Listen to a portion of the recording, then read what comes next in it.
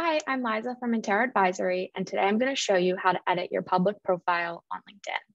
So to start, you'll want to be in your profile, and you're going to click right here in the upper right-hand corner where it says Edit Public Profile and URL. It'll take you to a new tab, and it'll show you exactly what your profile looks like to somebody who's not logged into LinkedIn, not connected, or first or second degree or third degree connection with you. So what it looks like to the public.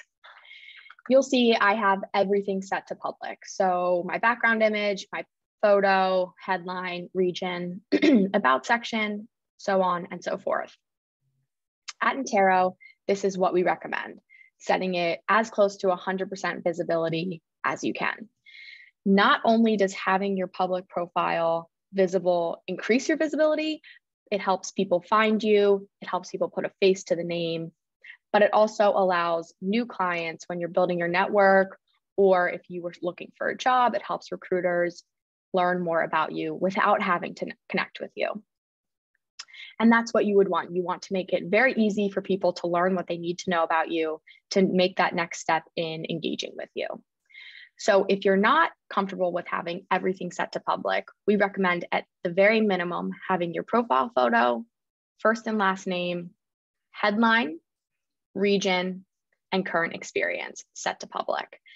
This is the very minimum information that people are going to want to know about you when they are looking for you or when they stumble upon you.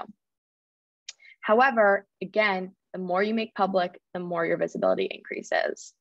So right here on this right-hand side, you'll have the first option is editing your custom URL. This we want to make sure is just your first and last name, potentially putting a number at the end if you need to, making it very clean and concise. And then you come down into all of your options for editing your public visibility. So you have the option to only make your profile photo available for first degree, your entire network, all LinkedIn members, or public. Again, this is what we recommend, setting it to public. And then down here, you can just continue to click on or off for all parts of your profile. At the very least, you would want to have your headline, summary, and your current experience set to public. But again, at Intero, we recommend setting as much as you're comfortable with to public. And just think about what are the important things people should know and want to know when they're coming across your profile.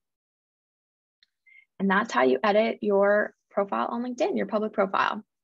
If you have any questions, please feel free to reach out. Thanks.